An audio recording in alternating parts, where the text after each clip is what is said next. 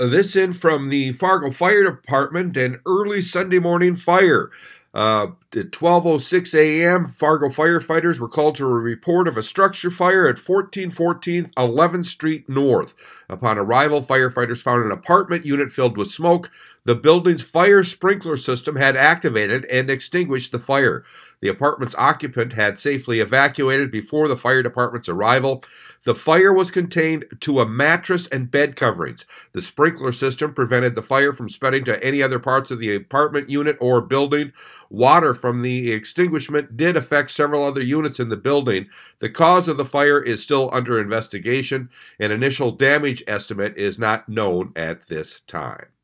I'm Neil Carlson reporting for iNewZ.TV.